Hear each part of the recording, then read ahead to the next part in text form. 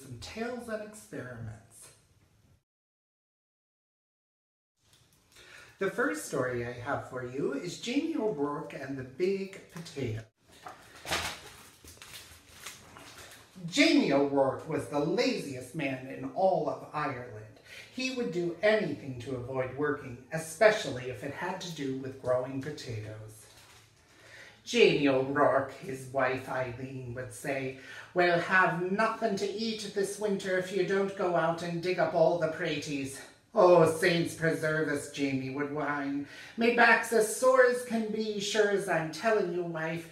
You'll have to dig them up yourself, and I'll break in two if I so much as get up out of this bed." So Eileen, who had done all the planting and watering and weeding anyhow, would go out into the tiny garden and dig up the smallest potatoes in Ireland, all because Jamie was too lazy to dig a larger garden and had no money to buy good potato seed. Then poor Eileen wrenched her back and was laid up in bed. Saint Bridget and Virgin Mary herself must have smiled down on Eileen O'Rourke, the villagers had said. "Why, this is the first rest she's had since she's married Jamie O'Rourke." With Eileen in bed, Jamie began to worry. No Eileen to dig meant no praties all winter, and no praties meant no food. "Oh, poor me," wailed Jamie. "I'll starve to death. I'd best go to church and confess to Father O'Malley. There's no telling how soon old death will be knocking at me door." Soon enough, though, it was midnight. Jamie set out for the church. He was about halfway down the hill when he heard singing and the tap-tap-tapping sound. "Sure, and I wouldn't be known," Jamie whispered, "but I swear it's a leprechaun." And sure enough, sitting in a circle of ferns in the moonlight was a leprechaun singing and hammering tiny nails into the heels of fairy boots he was making.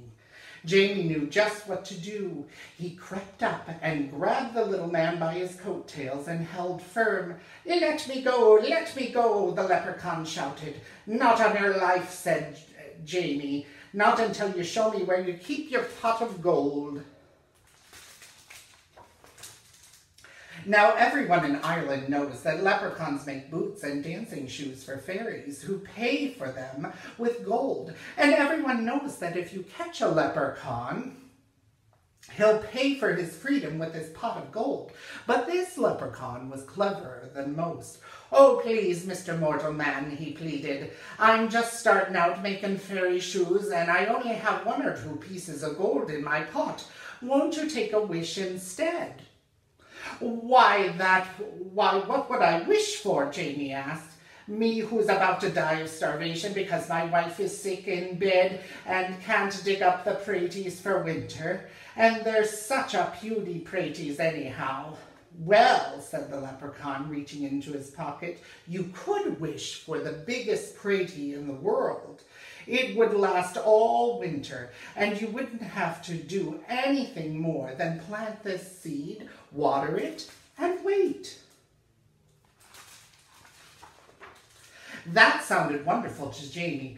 "Done," he shouted, and as the leprechaun dropped the seed into Jamie's hand, Jamie let go of his coattails and off the leprechaun scampered. When Eileen heard of what he had done, she was furious. "Jamie O'Rourke, you're not only the laziest man in Ireland, but a fool as well, giving up a pot of gold for a pratie seed."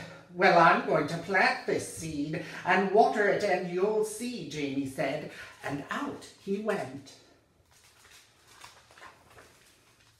And faith, Eileen did see. In no time at all, the biggest, finest potato plant had sprouted out of the ground, followed by the potato itself. It was so big that it pushed up not only all the dirt in the garden, but the garden shed and the corner of the cottage as well. "Well, surely now it's ready to dig," Jamie said proudly. He hoed all around, but he couldn't dig that pretty out of the ground. He got a beam and a big rock and tried to pry it out. He pushed and he pushed, but it wouldn't budge. As he was pondering what to do, his neighbor passed by on his way to the village. He couldn't believe his eyes. He couldn't wait to tell everyone in the village what he had seen, and before they knew it, the hill up to Jamie's was filled with villagers coming to see the big potato. "Where did that come from?" they asked. Jamie told them about the lucky night when he had caught the leprechaun and how smart he had been. "Why, anyone could have gotten a pot of gold," he bragged, "but the biggest pratie in the world, well, that took some doing." "However did you outsmart the leprechaun?" they all asked at once. Jamie hesitated and scratched his head. "We'll help you dig out your pratie, Jamie, if you'll tell us what you did." And they grabbed their shovels and their hoes and started to dig.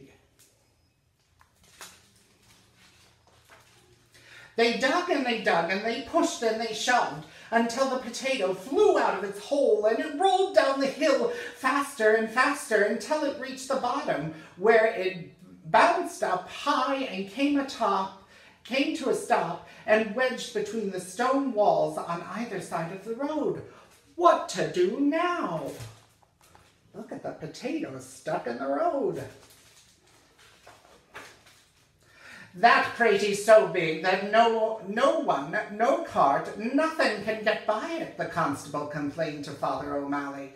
"How's a body to get out, in or out of the village? What shall we do?" the villagers wailed. Then they all looked at Jamie and said, "It's your pratie. You'll have to move it out of our way." "Well," Eileen spoke up, "there's more than enough pratie for everyone. Why don't you all take some?" So the villagers sawed and chopped and carted off huge pieces of potato while Jamie sat on the stone wall and watched. Look at him cutting up the potato. All winter long, everyone had potato to eat and eat and eat until no one wanted to see or hear of potato again. Could you imagine eating potatoes all winter?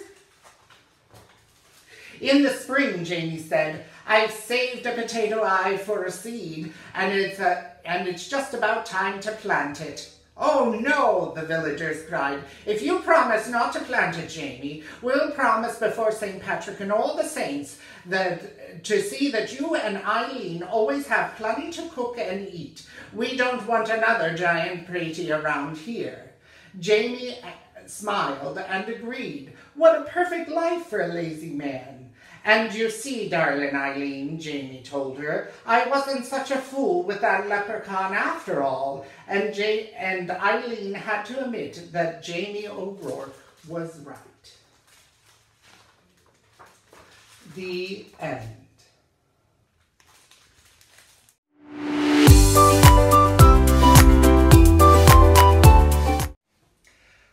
So everyone, this is our potato experiment, and in your kit you should have everything except the butter knife that you need. Make sure you ask a grown-up to use a butter knife before you start this experiment and let them know what you're doing. So in your kit you should have 4 pennies, 4 of these little washers, 2 lights, and 5 of these wires, and 2 potatoes, because you'll need those, and we're going to make a little electricity using these 2 potatoes. So the first thing you want to do is take your butter knife and cut your potatoes in half, like so. So I'm going to cut both of them just like that. It may be a little hard because the potatoes are raw, but there you go. And I'm going to set them up like this, like 4 in a row. Then you're going to take 1 penny and 1 washer and stick 1 of each in each potato. Just push it in. It should go in pretty well. You can see right there how I have that one pushed in. You want it sticking out just enough. Do the same with your washer, just like that. So we have those. And I'm going to stick one in this one. And then the washer in this one. And a penny in there. And then a washer in there. You might want to do this all on top of a paper towel like I'm doing, because the potatoes are going to leak a little bit of their juice out on whatever surface you're working on. So once you have all of those, you want to put a washer facing a penny, kind of like I have it here. So I have a penny and a washer, penny and a washer, penny and a washer, just like that. Then the next thing you're going to need is your 5 wires. And it doesn't matter which color you use for connecting each part. So you're going to take one of your wires and connect one of the clips to a washer, and then connect another one of the clips to a penny, like so. And then you're going to do the same thing, and when you get done, you should have 2 loose ends that you can plug into your light bulb. So I'm going to do like that, and like that. And there's a little diagram in your packet that will show you how to do this if you have any questions or need to look closer. Then once you have it all like that, where they're connected in a circuit. So we're trying to make a circuit here. And then we'll take the last one and we have it connected to a washer on this side. If I can get the clip out here. And like that. Oop, came off. Right. And then we'll connect it to the penny on this side. Then you have your 2 little light bulbs right there. And then you can take the metal ends of the light bulb, and I would just bend them out a little bit. It shouldn't be too hard to do. And then you take the one loose end and stick it to one side of the light bulb. And then you take the other end and stick it to this side of the light bulb. And hopefully it's really hard to see, but your light bulb can light up. So you can try doing both bulbs at one time, but it will be a little lighter when that happens. And you've just created electricity with 2 potatoes. So I hope you enjoyed this experiment of using potatoes to make electricity. And now I have a Choctaw tale of how thunder and lightning came to be. In the time of long ago, the great Sun Father wanted to give his chosen people, the Choctaw, a warning to seek shelter before he sent the wind and rain down to earth. He thought for many days, but he could not decide what the best warning would be.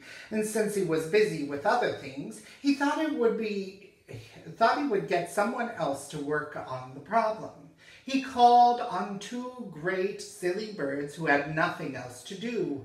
"I will give you a home on top of the clouds," he said, "if you will think of a good way to warn my chosen people of any coming storms."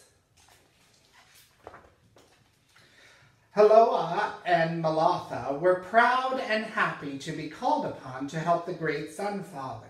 Haloa was a big and slow-moving bird, while her mate, Malatha, was a much smaller and very, very fast bird. He was also very clumsy.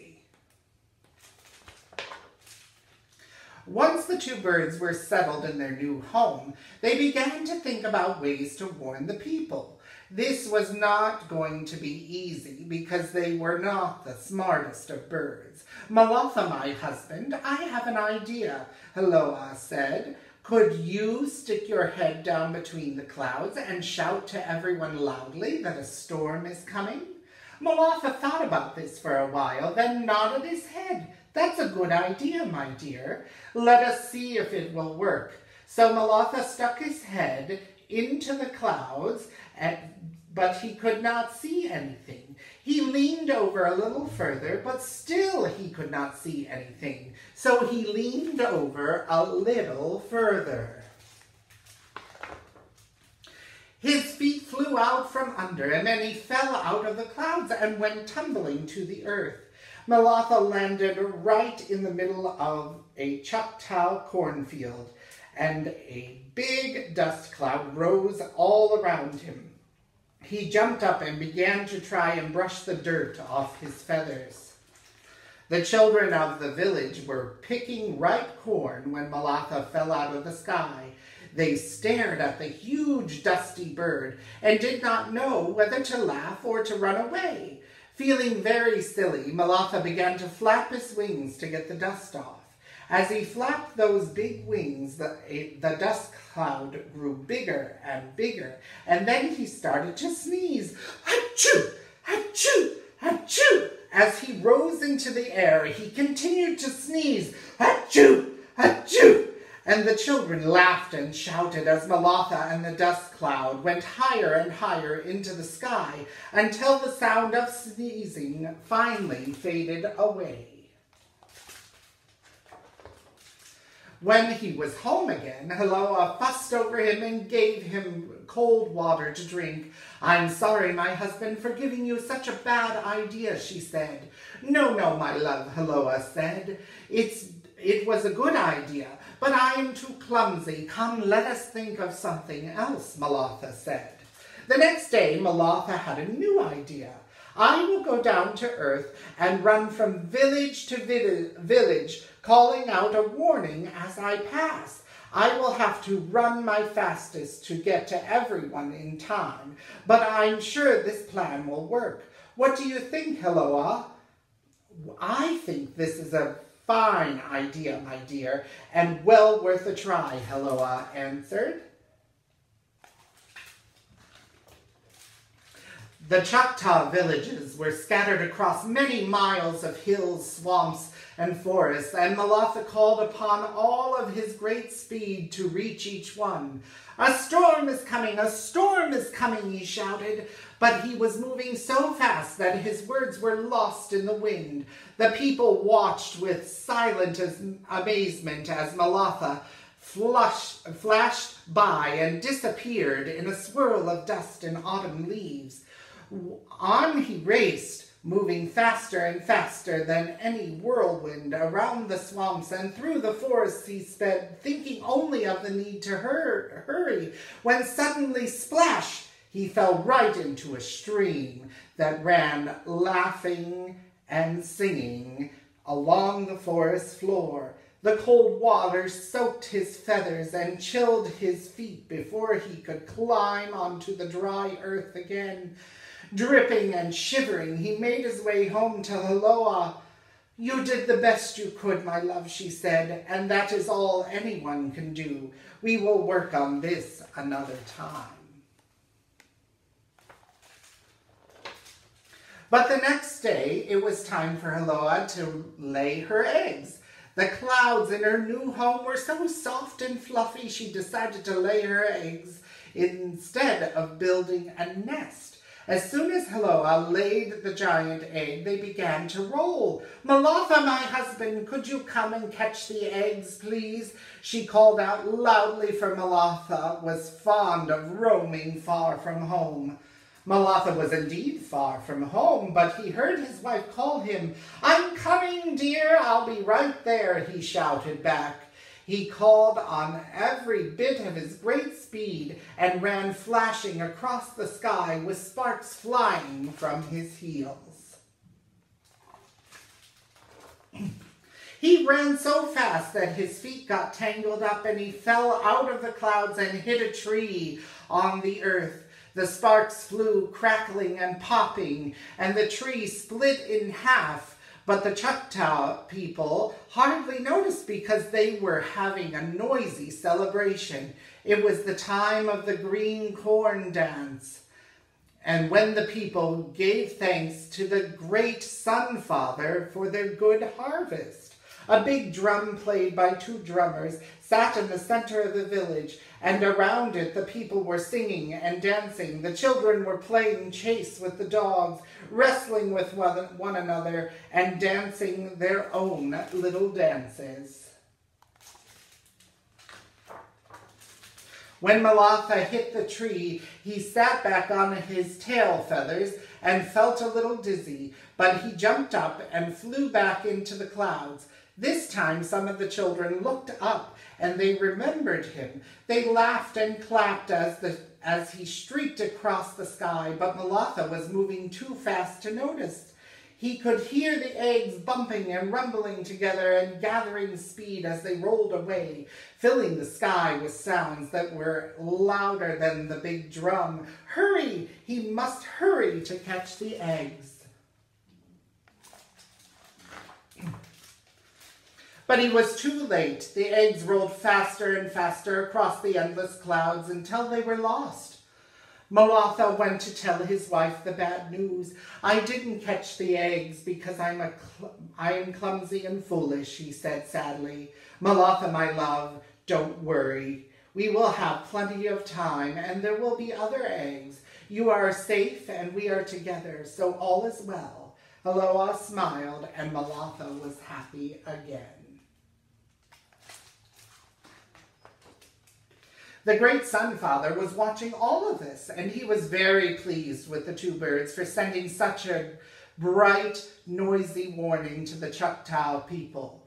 From that time to this, whenever Haloa lays her eggs and Malotha chases them, the great Sun Father calls the wind and sends the rain falling to the earth.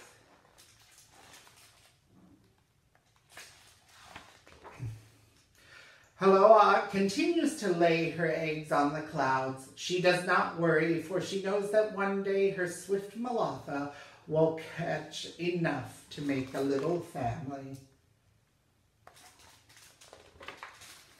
In time, Malotha's name came to mean lightning and Haloa's thunder, and they are still trying to think of a good warning to send the Choctaw people when a storm is coming. The end.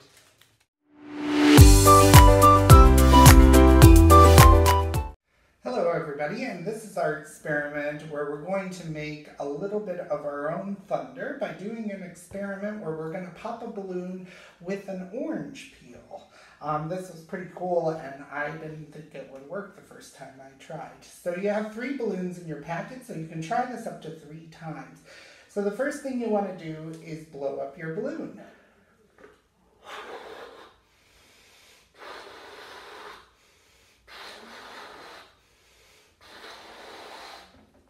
Now for this experiment to work, you have to make sure your balloon is blown up pretty tightly. So make sure that you get the balloon nice and tight.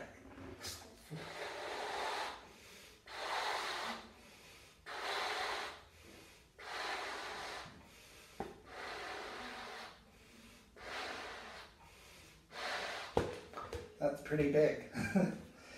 So once you have your balloon all blown up like so, you're going to tie it off. So down here, and have that sitting there. Maybe. Hopefully it won't roll off the table. If it does, I'll go and get it. Then you want to take your orange and pull off some of the peel. So we're going to do that right here. I'm just going to peel some of it off right here. Now you want the outside of the orange peel facing outward when you do this. It won't work with the inside. So some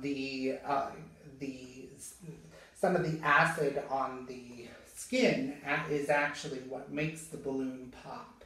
So hopefully this will, and there you go. So feel free to try it again with your other 2 balloons, and you can enjoy eating your orange as well. You're supposed to be able to also do this experiment with limes. So give that a try if you want to buy some limes at the market, and enjoy your orange. Should be delicious. And now we have an African tale of the story of Lightning and Thunder by Ashley Bryan. A long time ago, a long time ago, if you wanted to pat lightning or chat with thunder, you could do it. You could. Thunder was a mother sheep and lightning was her son, a ram. In those days, thunder and lightning did not live in the sky. They lived right here on Earth. Their home was in a village on the west coast of Alkebulan. Alkebulan, called Africa today. Ma Sheep Thunder and her son lived in a hut where he was born, just east of the marketplace. You'd see them standing by the door of their hut. You could stop for a chat or to pat or just wave as you walked by. They watched the flow, the come and the go of the people from the country and the people from the town. When they tired of looking one way, they could always turn around. Use your head, son, Ma Sheep Thunder said. If things don't work out one way, try another. Hear what I say. I'm your mother. I hear you, son Ram Lightning would say, and he did in his own way. Ma Sheep Thunder was a good friend of rain. If the farmer's field needed moisture, Ma Sheep Thunder would go high up to a nearby mountain to call rain. But often she had to call a long time before rain would come. After her son was born, Ma Sheep Thunder taught him to help her call for rain. Then her rumbling voice and flash of her son's fleece as he raced in the mountain caught Rain's attention at once, and rain came quickly. One season the farmlands were dry. The king sent for Ma Sheep Thunder and son Ram Lightning. He knew that they were rain's best friends. They could call rain down. It took the 2 of them, he knew it, and he was proud that they could do it, he said. Crops are thirsty, land is dry, call friend rain down from the sky. Off they went. When they were high up in the mountains, son Ram Lightning bolted ahead of his mother. He zigzagged across the slopes, sparks flying from his coat. Ma Sheep Thunder followed, calling, "Ba-blam! Ba-blam!" Suddenly, rain clouds appeared along the path of the mountaintop. When son Ram Lightning saw friend Rain in the clouds, he flashed a greeting. Ma Sheep Thunder clapped, "Ba-blam!" Friend Rain stepped out of the clouds and fell. The villagers cheered. Their crops were saved. They sang and danced in the rain. It was no wonder that Ma Sheep Thunder and son Ram Lightning were the 2 most honored inhabitants in the kingdom. Children liked to pat son Ram Lightning's coat and watch the sparks fly. Ma Sheep Thunder stood by chatting while son Ram Lightning stood still for the patting. However, he much preferred racing in the mountains, sparks flying, his mother following. One year, Ma Sheep Thunder and son Ram Lightning came often at the king's call for rain. The crops were splendid, and there was a great harvest celebration. The king entered the village in a procession led by the drummers. People crowded around him. "Stand right by me," Ma Sheep Thunder said to her son. "Your horns may have grown, but you're not grown up yet." Son Ram Lightning wanted to show off his horns to the king. He and his mother were far back in the crowd. While his mother chatted, he hopped and jumped, but the crowd blocked his view.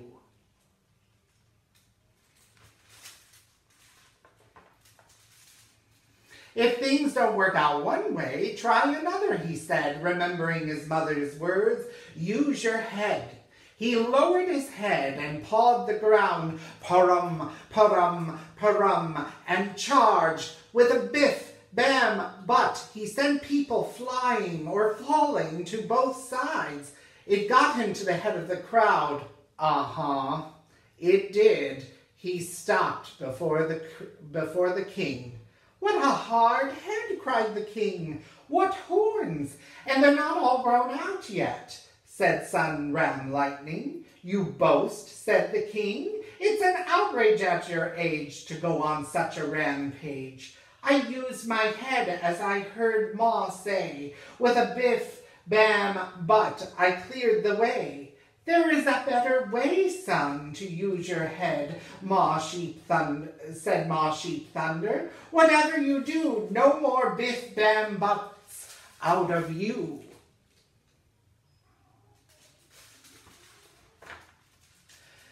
There is a proverb, the king said, a frisky child knocks his face against a rock. Bad ways will get you into trouble. My people are no rock, and for your son to knock. To protect them, I must move you from the center of the village to the edge of town. After they moved, Ma Sheep Thunder kept a close watch on Sun Ram Lightning, especially when they went to market. For a good while, she kept him out of trouble. But one very hot day, they set out for the village market. It was a long walk, and when they arrived in the marketplace, Sun Ram Lightning was hungry. We'll eat soon, his mother said. She stopped to chat with a friend who made straw baskets and straw hats. As she chatted, she soon forgot about food, and she soon forgot about her son. Sun Ram Lightning waited. He grew hungrier and hungrier. Leaning over, he licked a basket. Tasty straw, he thought. He tried another, and he licked his way down the line of baskets. Then he started on the straw hats. His teeth nicked the brim. A tasty hat. He took a bite. It stirred his appetite. Yum, a delight. He began munching and crunching the straw hat. He was so hungry, he devoured it and started on another.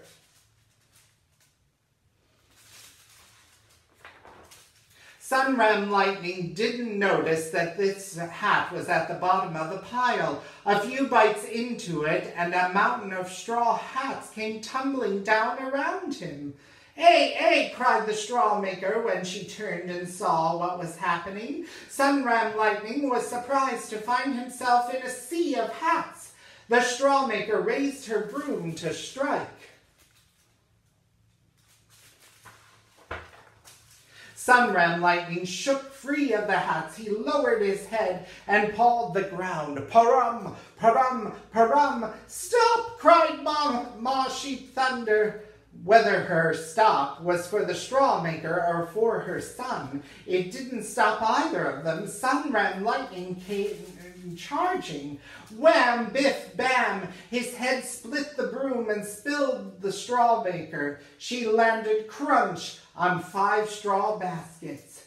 Ma Sheep Thunder helped the straw maker to her feet. She apologized to her friend and she hurried her son away from the scene. Didn't I tell you no more biff bam butts, she said.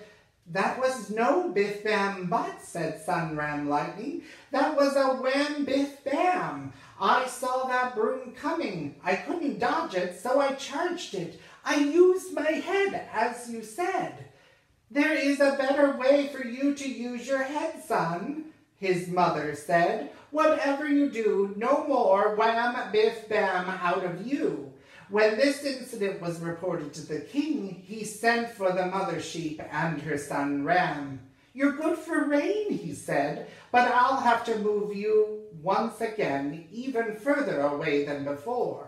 We're already at the edge of town, said Ma Sheep Thunder. How much further can we go? I'll move you beyond the village, said the king, past farmlands and fields to the center of the forest.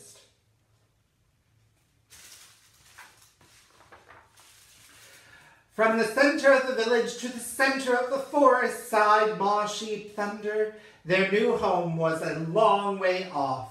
Ma Sheep Thunder missed the chatting. Sun Ram Lightning didn't miss standing still for the pats. He was free now to skip and bound in the forest. His mother didn't have to follow him about all the time. He felt grown up. He could come and go now all by himself. One morning, Sun Ram Lightning went out to play. "Remember now, don't go too far," said his mother. After a few bounces and bounds around the hut, he began to bite berries on the bushes nearby. Before he knew it, he had nibbled his way to the edge of the forest. He looked up, and there was an ox eating the vegetables in the field. Sun Ram Lightning knew he was not to leave the forest without his mother. Still, he wanted to save the farmer's crops. Ma says no biff bam buts, he thought, and no wham biff bams either. I'll just biff bop him. That will stop him, and everyone will thank me.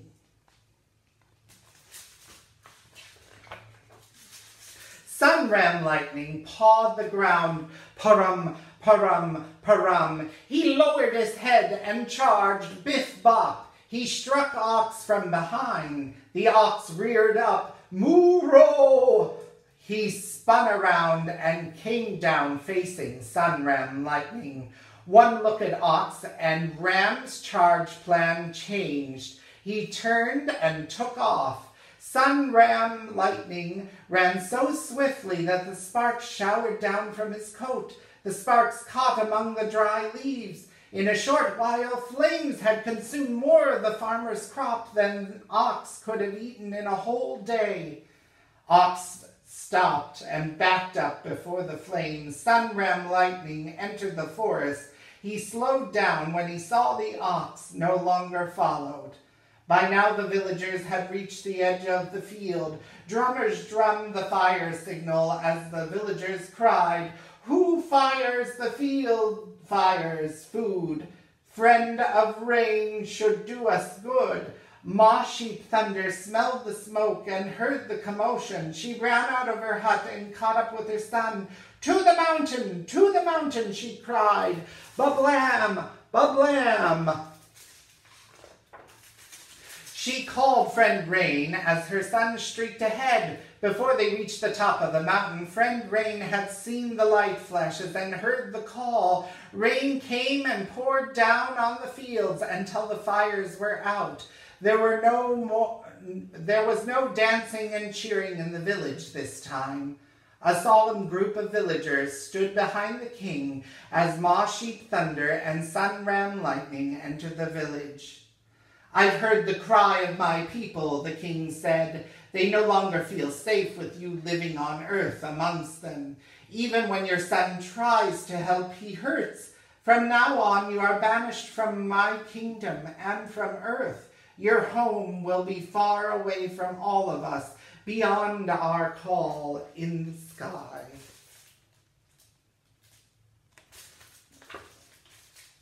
Ma Sheep Thunder and Sun Ram Lightning obeyed the wishes of the king and his people. They returned to the mountain. When they reached the mountain top, they kept going. They followed the path that the clouds take when they're coming down from the sky to the mountain. Farther and farther along the path they went.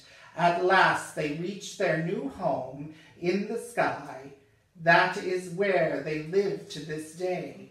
Every now and again, Sun Ram Lightning gets away from home. He does. And he still causes trouble. He streaks back to earth and strikes anything in his path. His mother runs after him, her voice rumbling, calling him back. Sometimes Ma Sheep Thunder is so far behind we can hardly hear her voice. Sun Ram Lightning hears her though, but he doesn't always listen. I know somebody like that too. I do, but I'm not saying who.